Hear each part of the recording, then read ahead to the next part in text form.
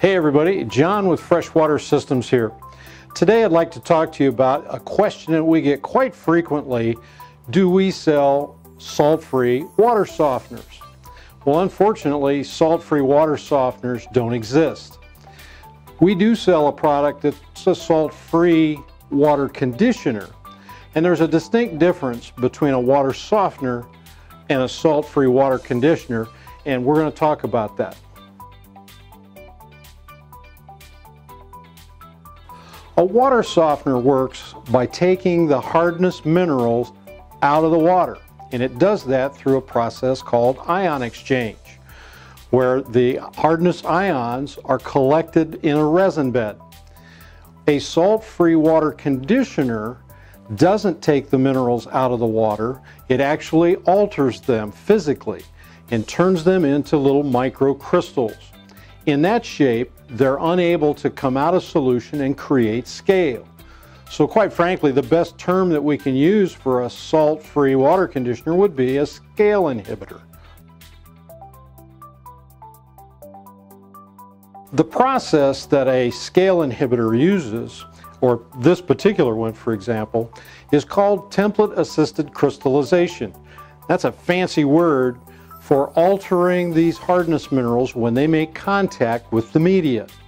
And the media is this white powdery stuff, and it takes surprisingly little in a housing or a full-size tank to create this process. And when the hardness minerals come in contact with this media, they're physically altered into a crystal. And these little microcrystals can't come out of solution, can't create scale. So it's quite an effective process. A scale inhibitor such as our ScaleNet product and a water softener do similar things, but results are different. A water softener, for example, when it takes that mineral out of the water, you gain a lot of extra benefits. For example, you can use less soap and detergent because it's not bonding with hardness minerals. With a scale inhibitor, the minerals are still there, so you're not going to get the benefit of being able to cut back on the amount of soaps and detergents you use. The minerals will still bury themselves in fabrics, so you do have the chance of seeing your whites get a little dingy, your towels and clothing might feel a little stiffer because the minerals are still there, even though they're in a crystallized form. A water softener, with taking the minerals out, that's where we get the benefits of softened water. And if you're looking for soft water benefits, the scale inhibitor is not going to provide them. If you're not looking for softened water benefits, a scale inhibitor might be the right product for you.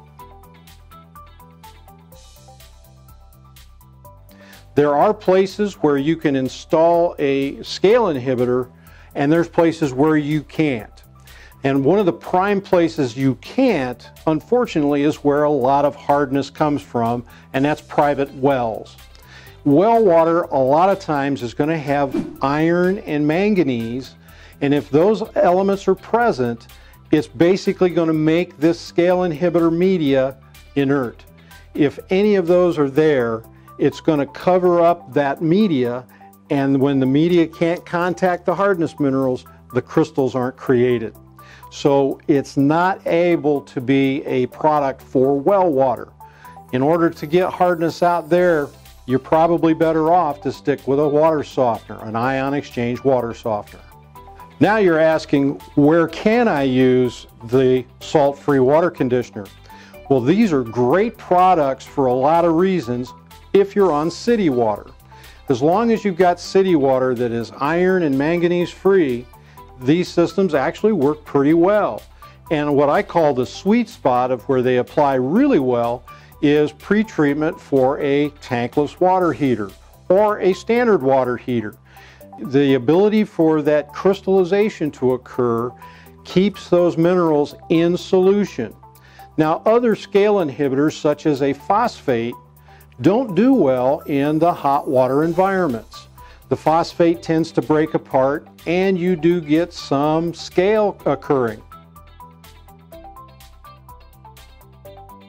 The salt-free process of template-assisted crystallization does extremely well in the hot water environments, specifically the tankless types. And if you've ever had to pay to descale a tankless water heater, the TAC system is going to work really well for you and keep that from happening again.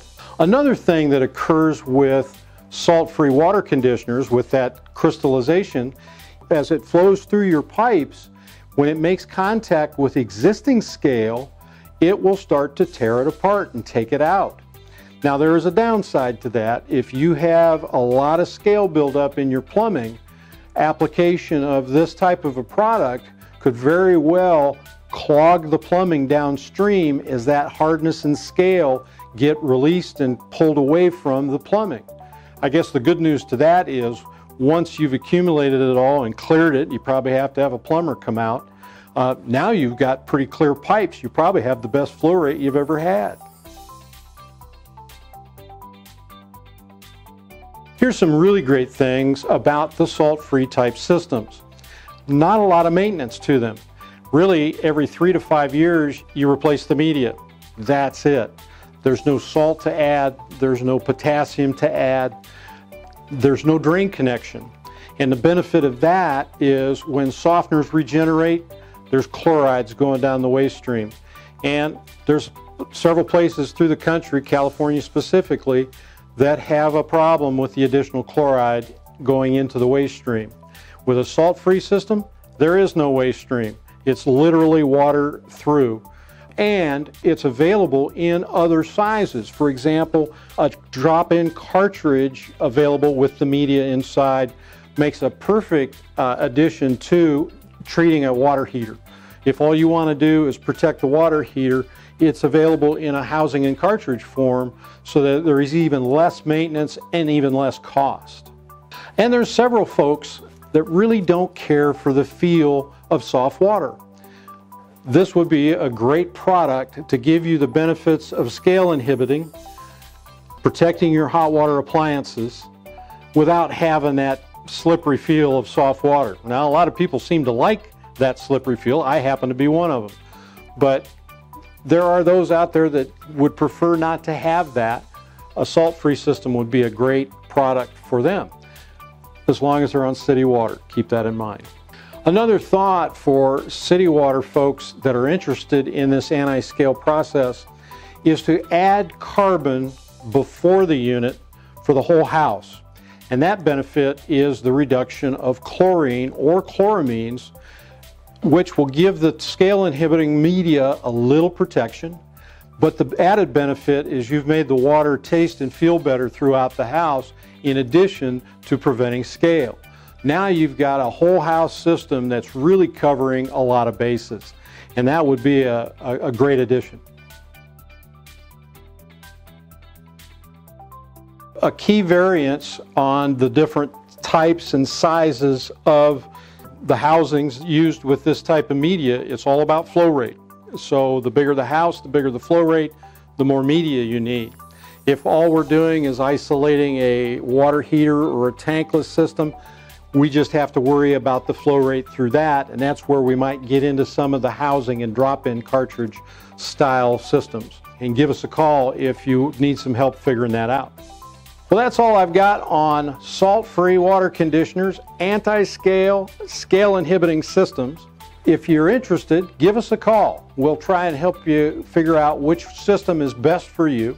Be sure and like our video, subscribe to our channel, and check us out on our website for more information on these systems at freshwatersystems.com.